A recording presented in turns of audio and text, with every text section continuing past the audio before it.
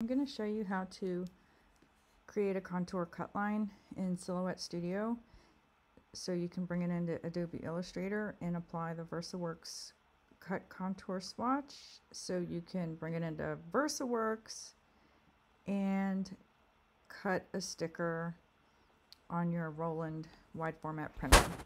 So I have the business edition and I have it open, and I went to File, Merge, and I brought this tree in.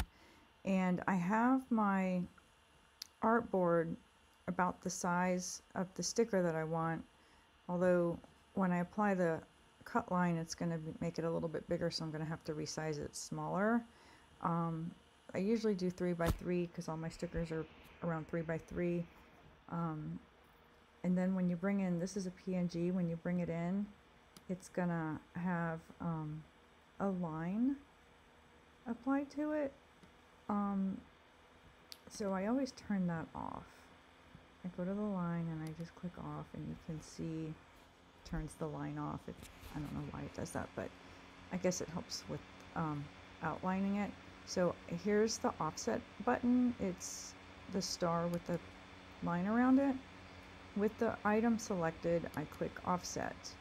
And this remembers the distance around it, remembers what you had it set to last time. So apparently I had something that was 0.165.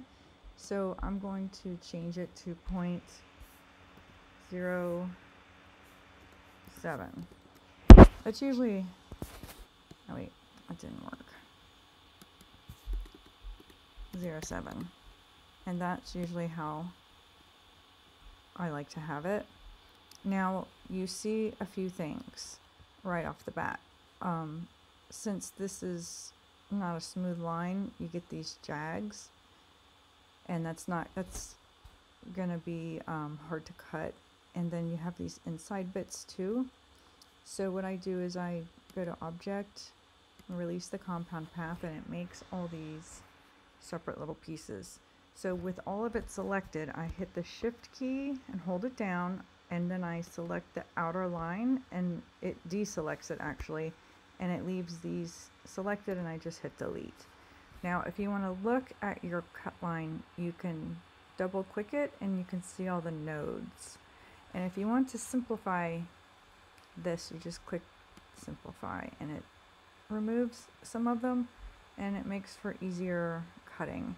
Now you can edit each one of these nodes, so you know, the sticker doesn't have a zillion cuts in it, and the lines are smoother. So you can spend time, I'm not going to do it right now, but you can spend time like editing all these. You can delete points, and the good thing about doing it here in this program rather than doing it in Adobe Illustrator is I don't know how to do this in Adobe Illustrator. Like whenever I try to edit the nodes, like if I delete one, it just completely takes that away and it disconnects the line. It doesn't do it here. It's just easier to do it here. So I'm going to select all of it and group it so I can size it. I want it, this artboard is 3 inches tall, and I want this to fit within it. So my sticker is about 3 inches. I'm sorry, I have an Apple computer. It's a MacBook Pro. So I do have a Windows computer, but it's connected to my printers down in my shop. I don't really do anything on it. I don't really know how to use it. So, alright, I've got it pretty close here, but you see how it's hanging off? So if I bring it into VersaWorks like this, it's gonna cut off. So I'm gonna make it a little bit smaller. I'm sorry, this is not real responsive. Okay, that's good enough. I can select the art. I click this button here and it centers it on the artboard. That way, you know, it's even. So I go File, Save As,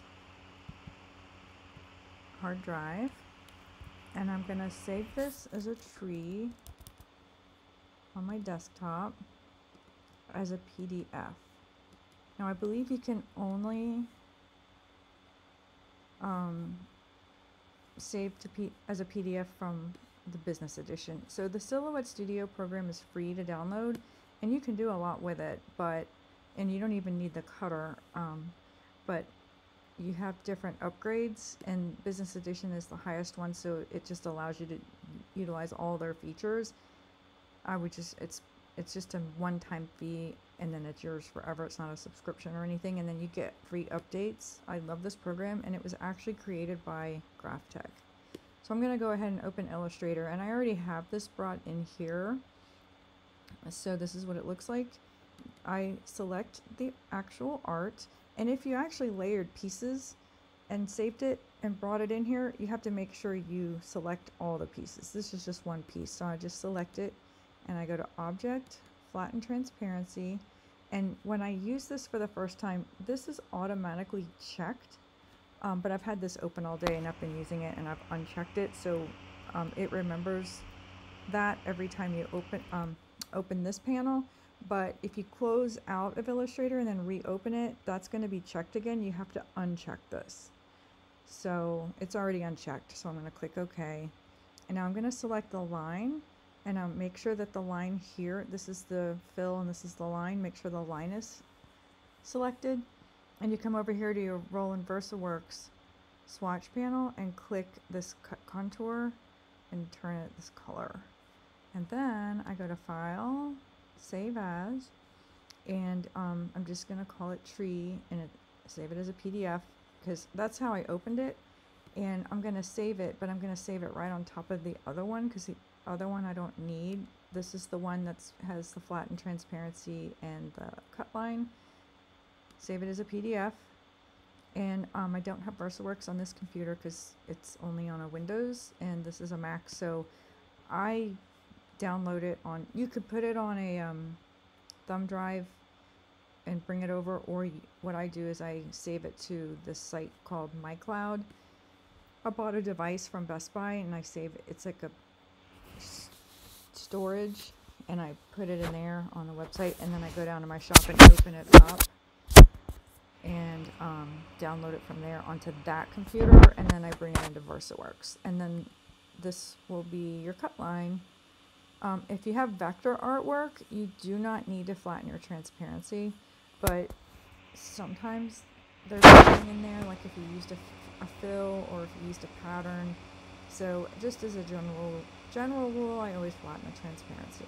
So hopefully that this helps. Have a great day. Tanya from My Vinyl Cut.